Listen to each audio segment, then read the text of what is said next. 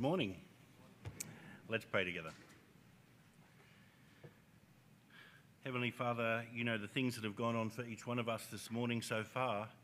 You know the things that are clouding our horizons, the things that bring us joy, the things that distract us. Father, you've brought us here this morning to gather together and give you the praise that is your due, but most importantly to hear your word. So Father, would you please address us? Would you please shape us to be faithful disciples of Jesus? Use your word to do your work, for we ask it in Jesus' name. Amen. Well, there are some stains that cannot easily be removed. They've penetrated so far into the fabric, into that shirt or into the carpet, that they stubbornly resist every effort to remove them. Some injuries are so deep, they're not easily mended. It takes medical skill and prolonged recovery time, sometimes with rehab and physiotherapy. And even then, lasting consequences might remain. Some trauma is so devastating, we cannot easily recover. I suspect you'll know that from your own experience. You can do the quick wipe over, I've done it many times, try the instant remedy, speak the easy word, and it just doesn't work. In fact, it often makes the problem worse. The stain smudges, the glib word causes even more pain. And if you've ever been in such a situation, perhaps you realise that you've underestimated the problem, underestimated the damage, and so you've underestimated just what it will take to set things right. I think it is very easy for us to underestimate the problem we all face as human beings, as those created by the one true and living God, placed in the world that he's created so that we might live in joyful fellowship with him. The problem arises from inside us. The desire to live in God's world on our terms, to decide for ourselves what is good and what is not good for us, what the great American Constitution calls the inalienable right of the pursuit of happiness. I suspect that most of us here this morning recognise there's a problem. It's playing itself out on the large scale in our world and on the smaller, more intimate scale in our own lives.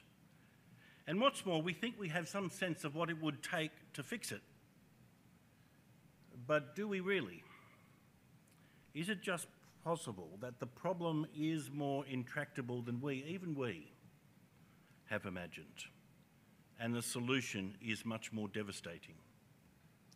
This morning, as we continue in our long journey through Matthew's Gospel, we arrive at that moment in Jesus' earthly ministry where the depth of the problem and the terrifying wonder of the solution is out in the open. I can't escape the sense, as we read these words or hear them read, that we're standing on holy ground. Here is a penetrating insight into who Jesus is and what he came to do. And it is so powerful, so intimate, that it shatters the shallow and superficial caricatures of what was about to happen. We get to see the real humanity of Jesus much, much more than just skin deep. We also get to see the genuine glory of his divinity, the true Son of the Father and the only one who can save us. And we catch just a glimpse of the depth of what was going on at the cross. We get to see him alone, set apart and bearing our sins alone. And I take it, friends, these are such important things for us to see, that it really is a very good thing that we get a chance to look at this passage again this morning. So I hope you do have your Bible open at Matthew 26, and let's begin at verse 36.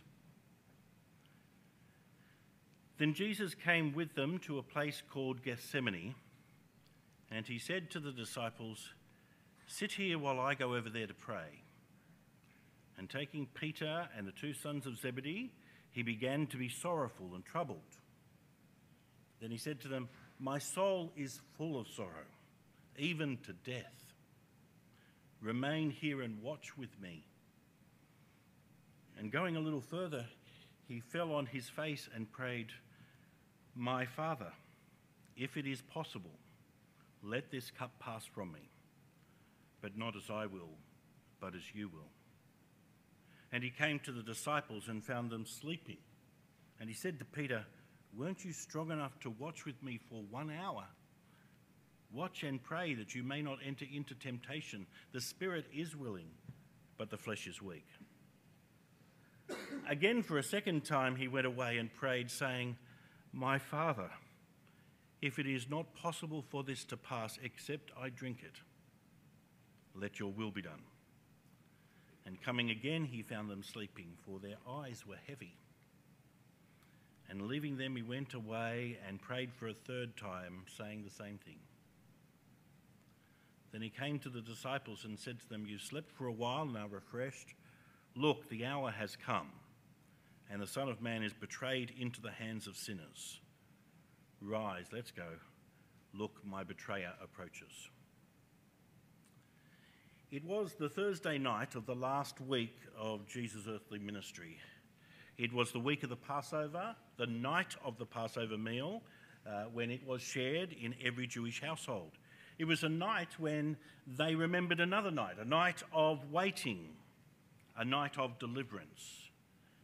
Jesus had eaten the Passover with his disciples, but you remember he had redirected the focus of that meal from celebrating the deliverance from Egypt at the time of the Exodus to a new focus on him and what he was about to do. "This is my body," he said. "This is my blood of the covenant, shed for many for the forgiveness of sins," he said. There was still some waiting to be done, but it would be a different kind of waiting. And shockingly, Jesus had just told them ahead of time that they would fail.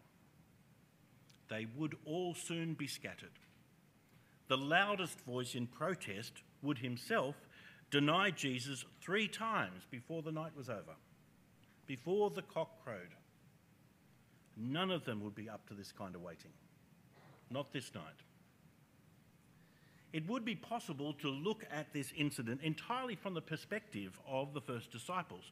What happened in the garden was such a stark contrast to what they'd all just said as they made their way from the upper room in the city to the garden just outside the city walls. "Even if I must die with you, I will most certainly not deny you," Peter had said. And all the disciples said the same. They were in this to the end. They would stand their ground. They would not draw back. They would stand up and be counted no matter what the cost. But if we keep our eyes on them in the verses I just read, we see monumental failure. Not just on the part of the 12, but even more particularly on the part of the 3 Jesus took with him, Peter and James and John. They were brought further into the garden. They were told to watch and wait, but they could not do even that. For all the protest of loyalty and devotion, they could not do what needed to be done that night. They fell asleep. "Weren't you strong enough to watch with me for 1 hour?" Jesus asked when he returned the first time after praying. The answer was alarmingly obvious. No. No, they weren't up to it. You see, at this critical point in these critical events, they would not be participants. He was the only one who watched and prayed that night. He was terrifyingly alone. What he had to do that night and the next day would be done for them, not with them. It is done by Jesus and by him alone. And so the disciples are not really the focus of attention, are they? As valuable as it is to be reminded that discipleship can be and is challenged by our human frailty and fragility, that we can't rely upon ourselves and our good intentions, first and foremost, it is Jesus we learn about in these events as they are recorded for us. And we get to see Jesus here as we've not seen him up to now. The Lord who stilled the storm, who raised the dead, who was not fazed when he was opposed by demons or by the religious leaders, the one who walked on the water and stood alongside Elijah and Moses on the mountain, the Son of Man to whom all authority has been given to execute God's purpose on earth, he steps into this garden and immediately we're shown something different. He is sorrowful and troubled. He's shaken. In Luke's Gospel, we're told at one point that he was in agony and his sweat became like great drops of blood falling on the ground. What was it in the garden that confronted Jesus and brought about such distress? He'd faced the devil in the wilderness and didn't even flinch. But here he tells his disciples, "My soul is full of sorrow, even to death." What was the burden that he carried at that moment? What was it that Jesus saw approaching that those around him did not see? What was it that caused him to pause and then deliberately choose to, at this final moment, as throughout his whole ministry, choose to do the will of him who sent him? Jesus in the Garden of Gethsemane is more transparently human than he is anywhere else in the Gospel. He was sorrowful and troubled.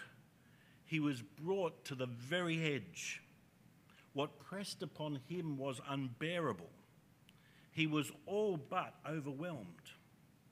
His soul was full of sorrow, even to death. And it's because of this, as much as anything else, that he knows what it is like, what it's really like to be pressed to our limits, to be at breaking point. He went through that. And so he's able to sympathise with us in our weakness. Jesus was not a superhuman, impervious to terror, heading cheerfully to the cross. He was neither the heroic martyr who defiantly embraces death, we've seen plenty of them through history, nor was he a stoic, simply resigned to what lay ahead, aiming for that tranquility that comes through an indifference to the circumstances surrounding us. There'd been plenty of them as well. There was nothing light or superficial about the suffering Jesus went through in the Garden of Gethsemane. He was genuinely human, and faced with what lay before him, he was in genuine anguish. That's seen too in the way he took the 3 disciples with him. Those 3 had been with him on the Mount of Transfiguration, and they had seen his glory. Now they would come and see his grief. And notice what he asked of them there in verse 38. "Remain here and watch with me." They could not do it. He knew that from the start. It was not the part they were to play that night. He had to be alone, and what he had to do for them, he alone could do. But to bring them with him and to charge them to watch with me speaks of his human capacity and longing for companionship. He kept coming back to them, and the stark loneliness of that moment pressed itself upon him. His genuine, real, and full humanity is seen as well in the way he placed his will at the service of his Father's will. He'd been dedicated to his Father's will all throughout his ministry. "My food is to do the will of him who sent me and accomplish his work," he said at one point. "I have come down from heaven not to do my own will, but the will of him who sent me," he said at another. At the very beginning of his ministry, Jesus had answered the first test from the devil in the wilderness with words from Deuteronomy, "Man does not live by bread alone, but by every word that proceeds from the mouth of God." That is how human beings were meant to live, directed by the word of God, embracing the will of God, That is when human living is fully human living. Jesus' will did not stand over against God's will, challenging God's will, wrestling with God's will. His will was most fully human when it was aligned with his Father's will. And his will was most fully divine when it embraced his Father's will. Not my will but yours was not a momentary decision for Jesus. The but, or however, in verse 39 is not a change of mind on Jesus' part. This had been the pattern of his entire life, not my will but yours. It's never a sign of weakness, indecision, or lack of faith in Jesus. And it's never a sign of weakness, indecision, or lack of faith in us. Not my will but yours is the very character of Christian prayer.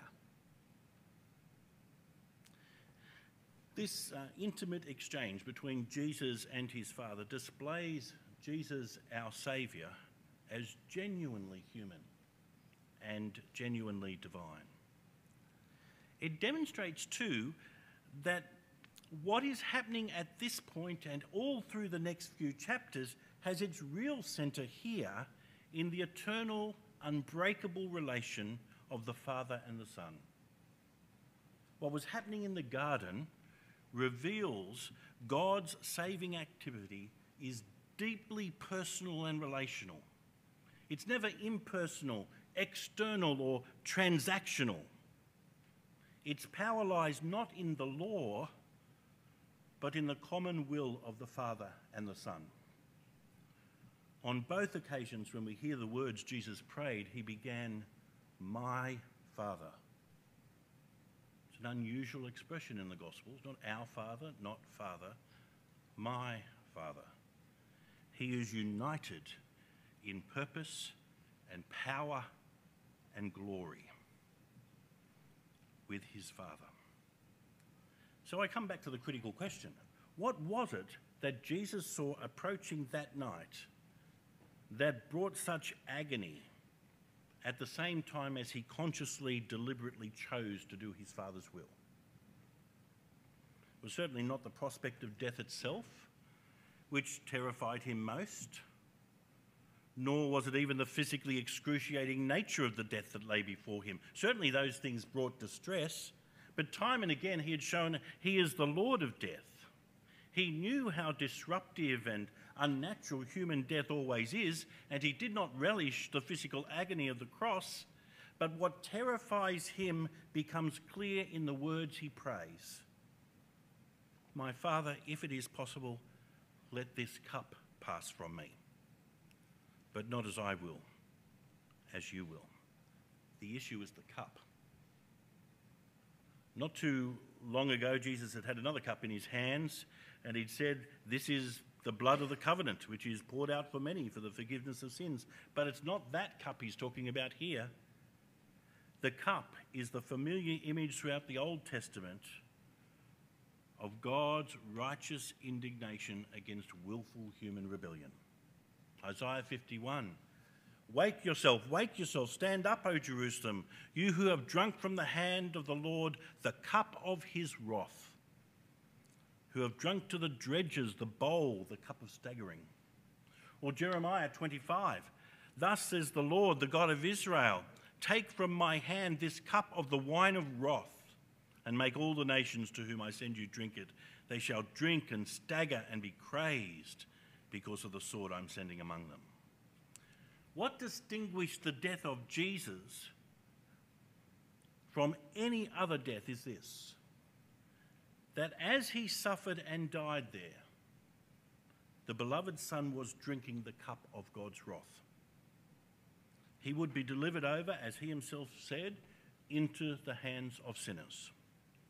They would do their worst, and it would seem as if they'd triumphed. That's all the onlookers would see.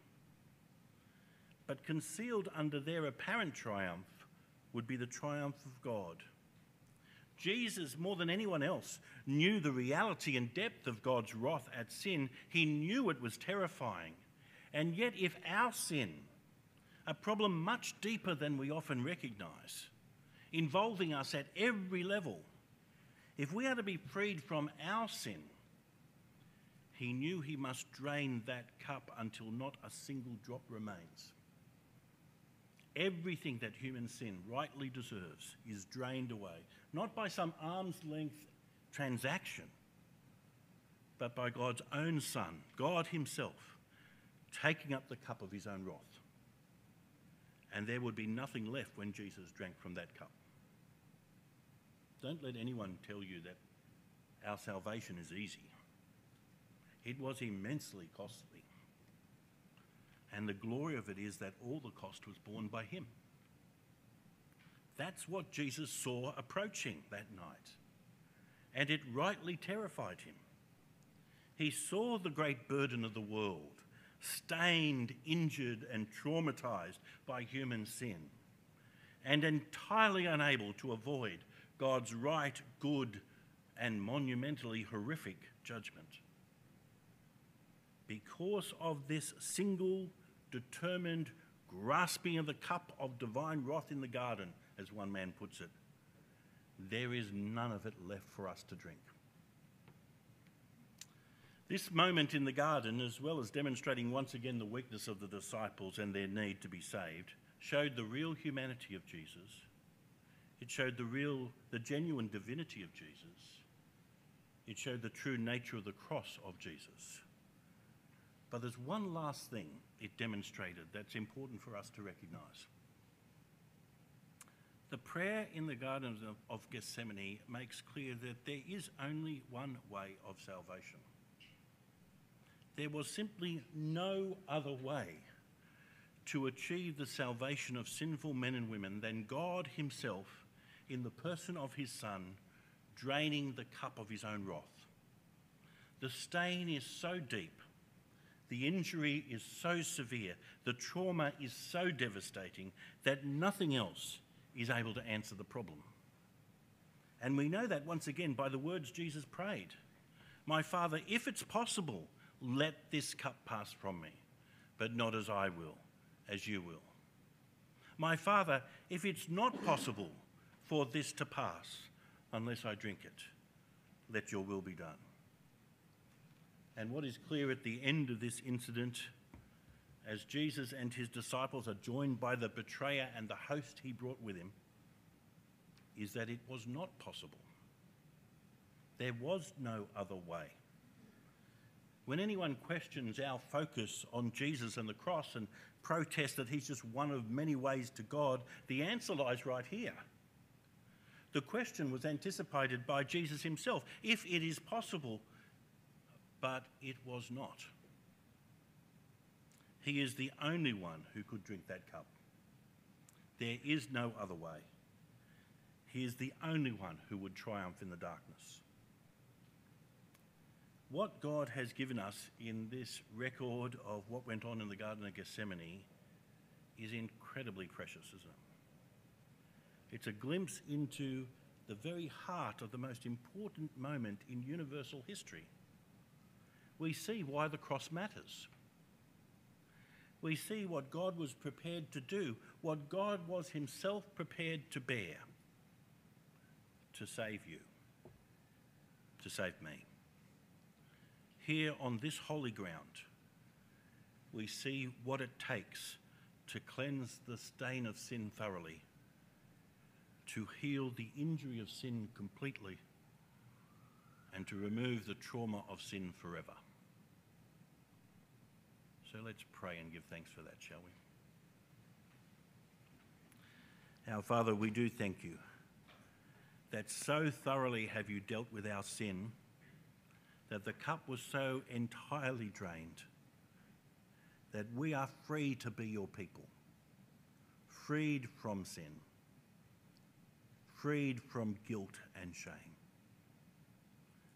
We recognise, Father, and we grieve that this was the cost that we have incurred. This is what we made necessary. But we rejoice that your love is so great that this is what you did for us. Lord Jesus, we thank you in your own name. Amen.